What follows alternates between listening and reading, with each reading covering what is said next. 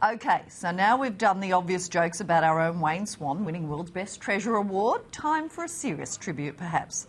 Though let's be honest, who could resist the jibe about the competition being the Greek finance minister?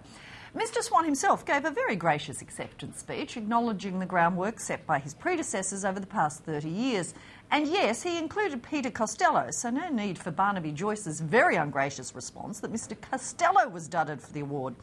The fact is, the tribute was given for Mr Swan's stewardship of our economy during and since the GFC. Whatever troubles this government might be having right now, and of their own making, of course, the fact is he did do a good job. The statistics speak for themselves. We were one of the only major economies not to go into recession during the GFC and after, and much of that, whether you like it or not, was due to that controversial stimulus package.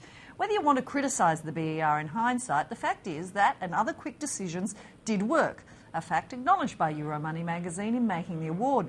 Critics can point to the debt we incurred, but have you looked at Europe or the US lately? And they're still in recession. The only really bizarre thing about the award is the fact that the other key man who should be given credit is airbrushed out of it all. One Kevin Rudd.